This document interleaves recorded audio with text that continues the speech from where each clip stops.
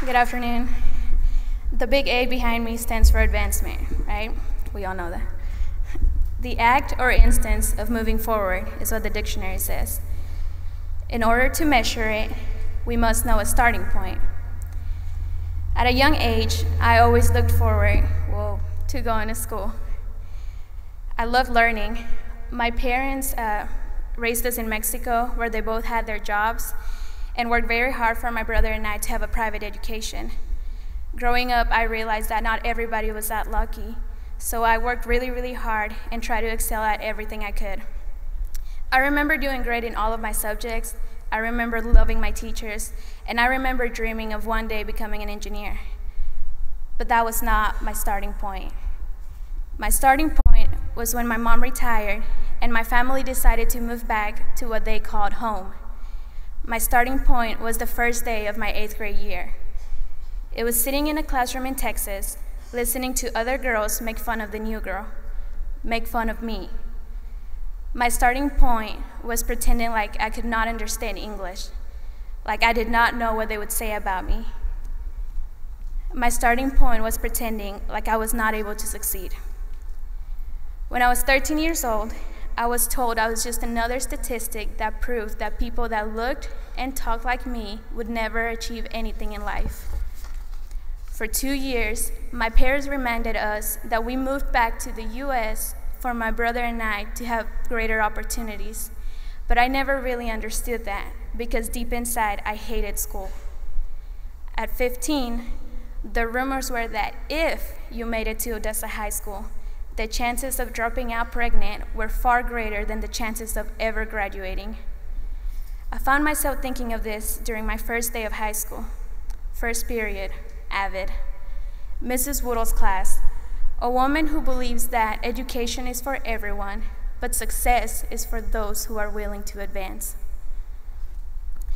Now I know I can stand in front of the whole world, and I have in front of some smaller audiences, and talk about binders, Cornell notes, Wicker, and the importance of effective tutoring. I can tell you everything I did in AVID my sophomore, junior, and senior year of high school. I can tell you what I learned as an AVID tutor. To be honest, I can talk about AVID for a whole day and still keep all of you here entertained.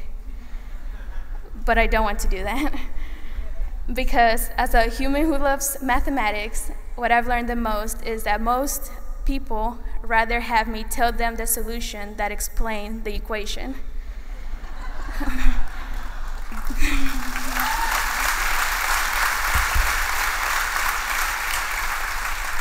That being said, in June 2nd, 2012, I stood up 7 times during my high school graduation. Homecoming court, students in philanthropy, senior board officer, student council, National Honor Society, Miss OHS. Yet the only time I shed a tear happened when they asked for the seniors to stand up who were in AVID. I owe so much to this program. I would never have the awards or the scholarships or the guts to walk up to Texas Tech University like it's my house without the educators, not the teachers, the educators who saw the individual determination in me. Signing up for college classes, I somehow end up finding this AVID course. Brand new to Texas Tech, the course is designed around material on how to survive college for incoming freshmen and transfer students, and it uses the AVID strategies. I have never thanked God for a class so much in my life. Thank you. Ooh. Even though it's only 1 semester, the course truly taught me how to survive in higher ed. AVID helped me get to college, and it is still carrying me to this day. It gave me an amazing job as a tutor. It helped me when I messed up my GPA, thanks to taking Calculus 2 at 8 a.m. 3 days a week. It continued to give me opportunities to share why it is the best college readiness system out there. And this past December, AVID alone opened the doors for me to follow my dreams and enter the School of Engineering at Texas Tech.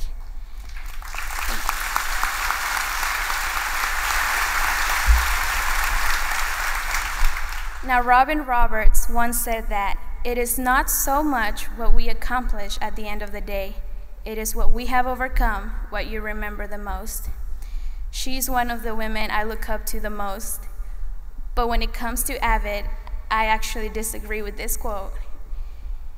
As an action, when one advances via individual determination, one accomplishes so much more than the dream itself that I continue to accomplish so much more through AVID that sometimes I forget what I have overcome. Now, I'll never forget where I come from, don't get me wrong, but AVID has never taught me to look back and suddenly feel strong. AVID teaches me till this very day to always look forward and know that I am and have always been this strong.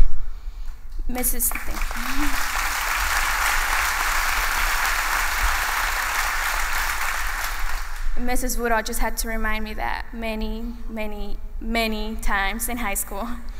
And now I remind my students at Monterey High the same. And that is true advancement. Thank you.